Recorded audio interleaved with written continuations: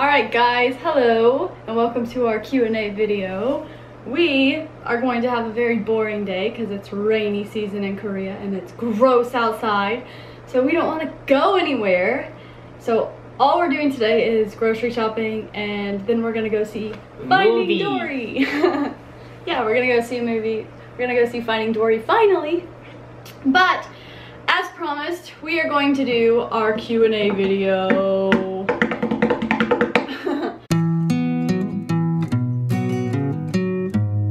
Alright, let's do this. So, we have lots of questions to answer. We'll just do them in the order that I have them on my phone, okay?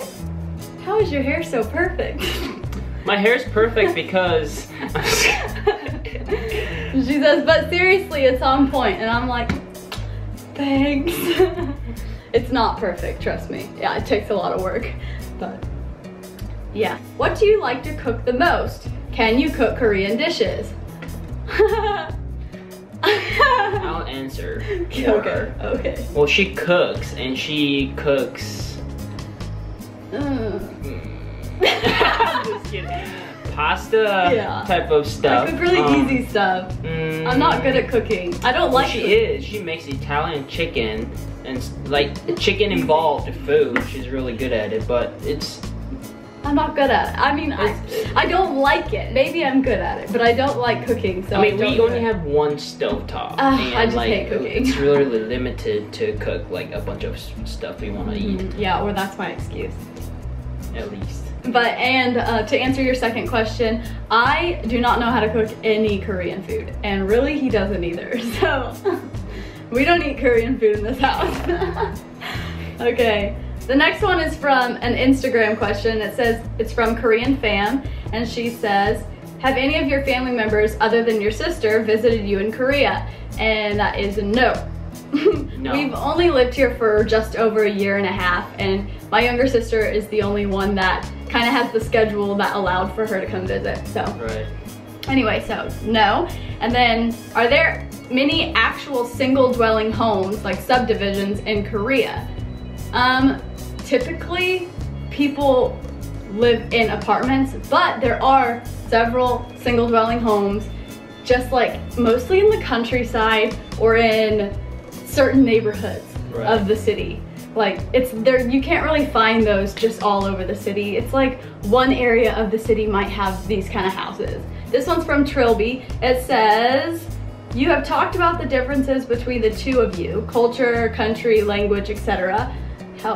What are the things you have in common that draw you together? We have a lot in common. What?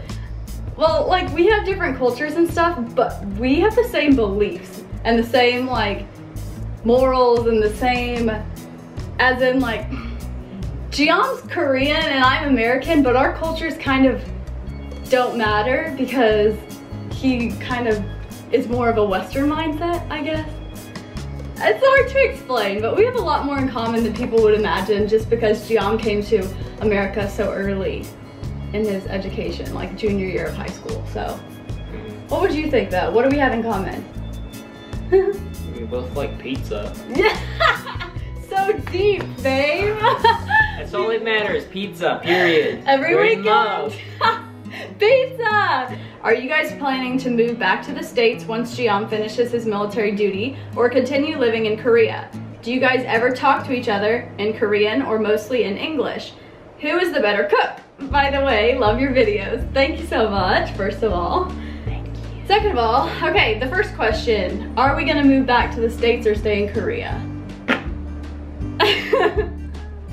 What? That's the big question. So Jiyeon will be finished with his army service in pretty much exactly 2 months. So we are so close to being done with this portion of our life, but it's always been in our plan to move back to the US, right? We just don't know exactly when. We're not sure. We're still talking about when we're gonna move back, if it's gonna be a year from now, if it's gonna be a year from November, if it's gonna be 6 months from now, we're just not sure. So we're still discussing. Yeah, discussing a lot, and it's kind of the main thing we're thinking about right now. And we have to make a decision soon because we have to tell the landlord of this apartment when we'll move out. So question. Do you guys ever talk to each other in Korean or mostly in English? I think it's fairly obvious that we talk mostly in English. Just because Jiyeon's really, really good at English and I don't learn languages very well. So I'm not very good in Korean at all. He speaks like something like a little kid. Don't do it, or yeah, just don't. I do no, yeah, and stuff like that in Korean, simple words. Really basic things. But it's cute. What makes your relationship unusual are not the different cultures, ethnicity, or race. It is getting more common in the US. That is true. What is unusual is that Reina was willing to leave the US to go to South Korea. That is some serious commitment. I grew up in Asia, but I wouldn't want to move back to my old country. Yeah. Jiyeon says this all the time, like, I'm so lucky that you came here to Korea with me. Yeah. But honestly, like, when you fall in love, it's not even a question. Like, you just go where he goes. Like, I would not even consider staying in the US while he was here. This is why I'm saying I'm lucky. Not many, or not Pico! a lot of people, not even, just don't think like that. Sorry, Pico's literally eating a biscuit. Hang on. Can you bring me one? Mukbang. Mukbang. You crazy cat. Okay. She can cook. Enjoy our biscuits. I'll move these down here. Just don't let Pico get up. Okay. He looks pissed. So that wasn't really a question, more of a statement. But yes, people do mention that a lot. So basically, I was to the point where I loved him so much I never wanted him to come to Korea again without me because I hated being so far from him. Yeah. Next question. I don't know if that's a Korean name or if it's like, how did you yeah, guys meet? This is from YouTube. Yeah, how did you guys meet? I want some more details. How do you like Korean culture? What was your parents' opinion when you guys dated outside your race? Was it tough for an interracial couple to adapt all the differences? How did you guys meet? So we explained this in our last Q&A video. I don't really know what you mean by you want more details. Basically, I literally just went to my friend's dorm room and he was in there and that's how we met. Because we lived in the same dorm in college, so it was just like fate, and then that was it. It was because we didn't meet until the second semester. Yeah, we never met first semester. We didn't even see each other in the first semester. I shouldn't say it was fate, it was more like God, not fate. How do you like Korean culture? I'm assuming this is directed towards me, but we can probably both answer this question. So, there are things about Korean culture that I like, and there are things about Korean culture that I don't like. Just like anyone else. Like, of course, everyone's gonna have things like that.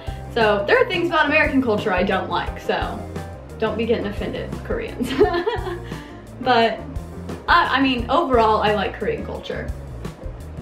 You do? What about you though, seriously? Because you're Korean and you don't even like Korean culture. I'm just, like she said, I'm just too Americanized, and there are a bunch of, there's no personal bubble stuff in Korea. Oh my gosh, so yeah. it's like really tight, like there's so many people in Korea. walking by and touching, like right, accidentally, when it would say sorry or something like that, holding the door for the next person, right, something like that. It's just very different, but manners. yeah, manners. Basically, like sneezing without covering your mouth, and it goes like it goes like 20 feet through the subway train. They sneeze. Oh. Next question. What was your parents' opinion when you guys dated outside your race? My parents could care less. Like, there was never even a question like, wait, he's Korean or Asian? Like, no one cared whatsoever. It's very normal in the US to date outside of your race. Like, it's actually becoming normal for everyone to be mixed. Like, the future of America, the future Americans are going to be all interracial kids, you know? Like, it's very, very normal for us. So, like, my parents didn't even bat an eye, but my parents didn't even care either. Yeah, I mean, really. It was just about when we're getting married, not about who I'm getting married. Yeah, that's true. So we're really blessed with families that raised us in the way to like not see color and not see race and not care about any of that. So I'm really happy with the way that our parents raised us. Yeah.